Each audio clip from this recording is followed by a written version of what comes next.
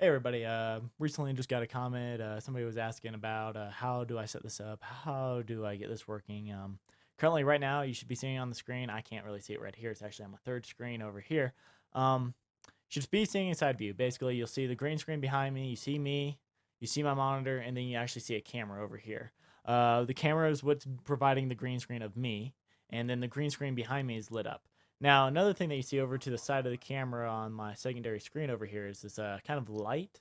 This light actually allows the green screen to stay a standard color.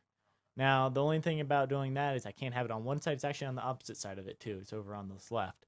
A third light source right now is currently the normal light that's in the room. It's kind of like a yellow tint. So depending on what type of camera you are, you might have a little bit of a tint to you, or you might have to adjust it. Another thing that you need to be aware of is you want a balanced color on the back end, or you'll have to be changing your chroma key. Now, I'm going to kind of show you what I see currently because I'm using OBS, which is Open Broadcaster software. Then kind of move to the screen. You don't see it probably ricochet me multiple times on the screen. Now, this program allows me to run my camera along with allow me to run my screen capture or program or whatever I'm running. In this case, I'm doing a screen capture. Just kind of show you what I have here is monitor 3 is my screen capture. So if I disable that, boom, we go black. My main camera, you see me right now? No, you don't. That's kind of what it does. Basically, I have a capture card in my computer in this case, because I have a high-res camera. Now, you can also use a camera over here that is actually broadcasting me from the side view. That can work too. That's this video capture device. Kind of just show you what it looks like. It pops up the display screen like this. I'm going to kind of move this over. Main thing I just want to kind of show you is when OBS, wow, OpenBS, ain't that great. Open Broadcaster software, you can actually change multiple media sources. So I have actually 2 capture cards, one for the consoles and one for the camera that you see actually at the moment. I went kind of brain dead there. Now, there's currently 2 ways that you can do this. Currently, right now, I'm using the way of I record myself and I record the game capture at the same time. Now, the other way that you can do is if I disable my screen and I go to my camera right here, since I have a specialized camera that can actually record separately, I can record just myself with the green screen. Don't remove the green screen. Just record myself with the green screen behind me and then merge them together in Adobe Premiere. That's one of the softwares I use. You can use other programs, I believe. Can't think of off the top of my head. Sony Vegas Studio, a couple other programs will allow you to do it. Basically, it's called keying, chroma or keying, depending on what the case is. But that's one way to do it. Now, kind of show you what this camera, the camera that's currently showing the side view over here, we can add a green screen. So that's what this chroma key is. If I click here, boom, I just chromed myself out because my chroma is currently set to white. Everything looks weird and freaky. Now, if I go over here and select the green, there you go, my green starts moving. Now, the only thing about this is that I have it on a side camera, so the coloring might be a little bit different, and I can't change much of the coloring. Now, with certain cameras that you have, like this one, I can actually change the white balance. If I go configure here, currently brightness is auto-controlled. Let's see, is white balance on the screen? Yes, it is. Doop. If I disable the auto, I can actually change the white balance. I can change it to like a gray or a black or a really green color. So if I go really green real quick, right now nothing's being changed. So if I go and select this area, we're going to change up the blend to 120. Currently the blend is 120. So on my screen, you might see a little bit of green appear because it's actually picking up my monitor here and it's going to be changing the color. I'm trying to hide the audio right now because I have some audio going in the background. And that's another reason why this is disabled. You kind of have a little grayed out box. We can change the similarity. Currently we're at 0. Let's go 15 real quick. And as you see, the green screen starts expanding even more on what it's using. I think 55. Nope. Let's go 85. Okay. We're going to go 85 at the moment. And I click OK. Boom. Now we have a green screen. Now my back end over here is actually green. Now, in OBS, I can actually scale and change the size. So I can actually make this smaller, or I can make this really, really big so you don't even have to worry about it. Boom. Now you can't see me. That leads down to layers, so you can change some settings. Let me shrink this down real quick. So as you saw, there was different, you couldn't see me anymore. That's because my camera main over here in this bottom corner is actually what I am in this case, and I'm below that layer. I can actually move that layer up by going to order and move up. Now if I scale this screen right here, boom. You can still see me, and you can still see a little bit of background because of the green screen. Now, you notice down here in the bottom right corner of my screen, you're going to see this kind of like this black tint kind of fading. And as I move my arms up, it adds more fade. That's because my lighting is only coming from one direction, not from the side, to balance out the color for this camera. It's only supposed to balance out the front camera. Now, depending on how far I go back and how far I go forward and you have autofocus on, it can cause other issues. Yeah, it's great, right? Yeah, a lot of fun little things. But as you can see here, there we go. I scaled myself. Now you can go to Adobe Premiere and do secondary editing to do this chroma key, or you can open up two OBSs. Now, if you don't do OBS and two multi, for the run program, you have to actually change some settings here. Let's see if I have the property box. Oh, there we go. So I have the property box open here. Let's try to get it in the green screen. Yeah, there we go. It's really small. Basically, you see the target for the shortcut. It goes directly to where OBS is installed. In this case, I'm running 64-bit OBS, so it's in program files on a 64-bit computer. Add dash multi. Dash multi allows me to open up multi of these sessions by right-clicking and telling it to open up OBS in my shortcut. So if I right-click and tell it to open up another OBS, I have another OBS. Boom. Let me just shrink the screen down here.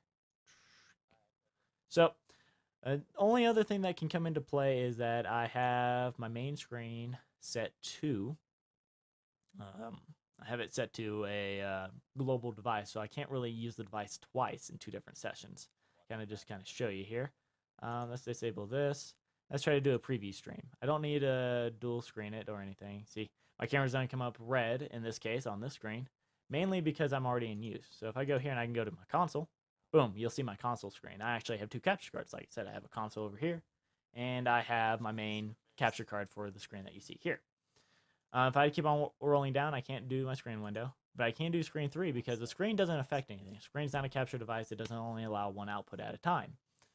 But I can re-enable that camera and just say if I wanted to record separately two different things, move this up, boom.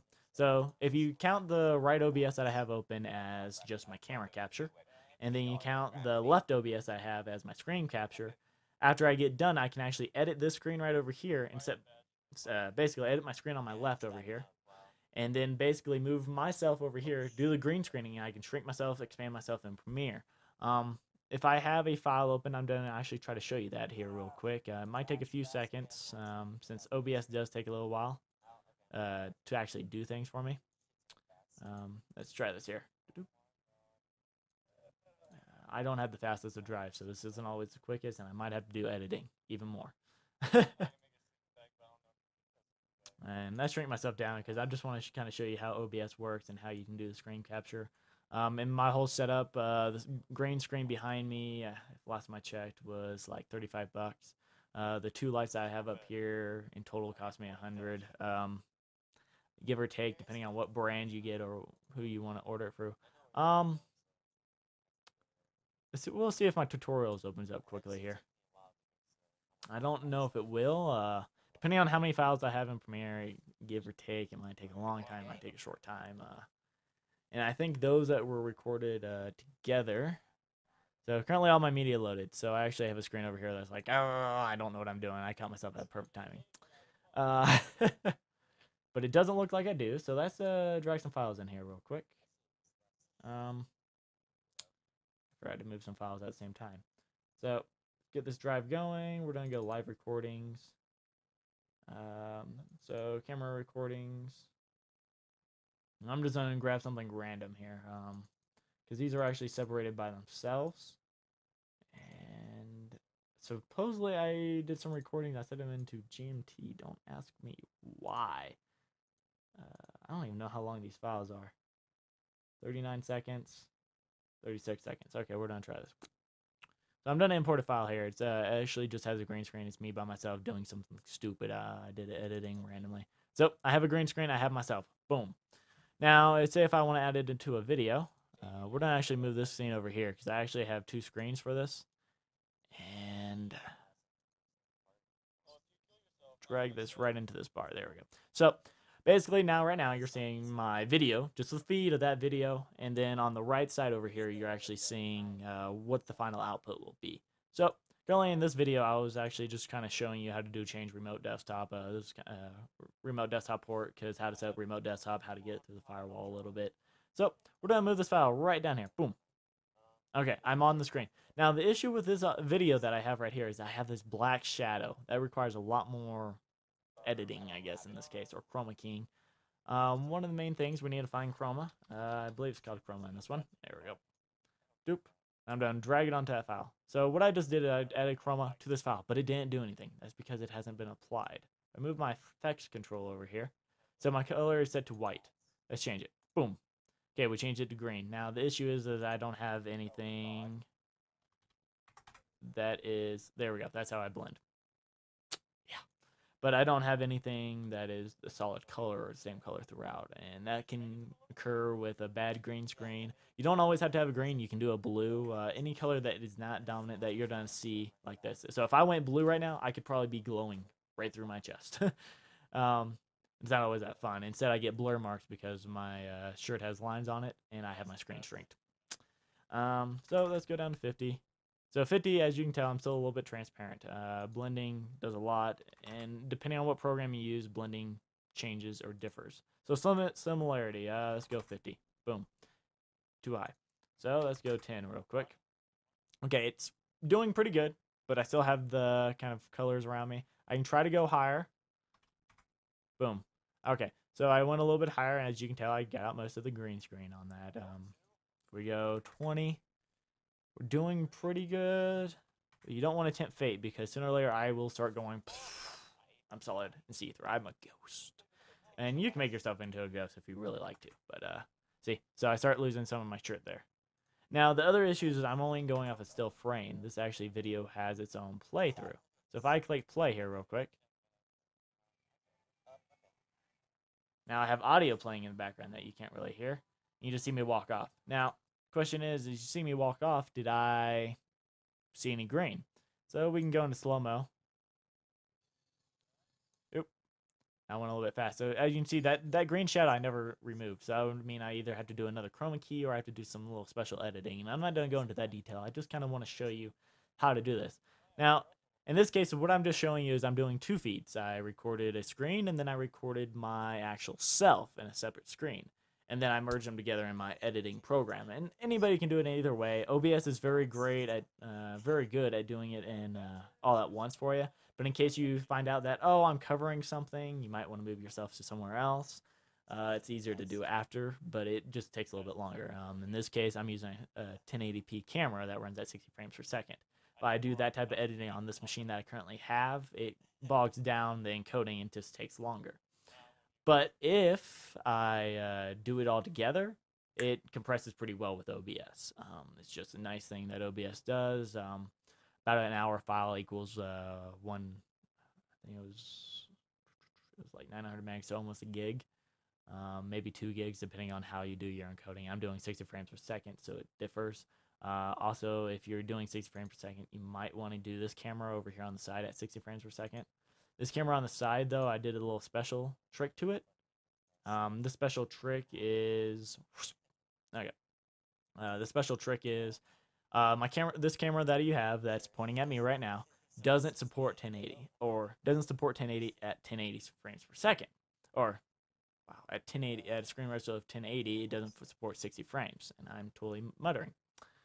So in this case, this camera has a little trick to it. I lowered the resolution to 640 by 360 and 60 frames per second, and that fixes it up. If you don't try to force it, or if your camera doesn't support it, you might see a little bit lagging or sluggishness. It's just caused by you're recording at 60, you're only giving 30, and now it has to try to put it together, and it just doesn't always come out good. Secondly, if you're using a USB, if you have too many USBs being used at once on the hub, it can also cause bog down or slowness or sluggish, and frames might drop, or you just might be stuttering over different areas as you're talking and moving. But hopefully this is helpful for you guys.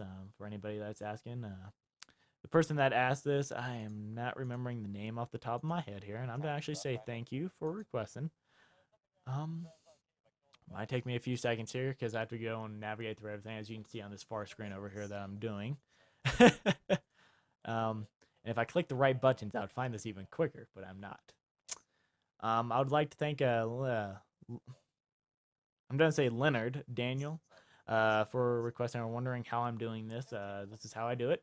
Hopefully this is helpful for you or anybody that wants to know how to do this. Kind of a little bit long, 15 minutes, I believe it's gone past or so. And still has the ending outro, I guess, in this case, that's still needing to be added. And the intro that needs to be added. Haven't done anything stupid yet, but it's one of those videos. I'm just trying to show you how you can do this, and hopefully this helps. And just so you know, this audio is off because you don't need to hear my background audio.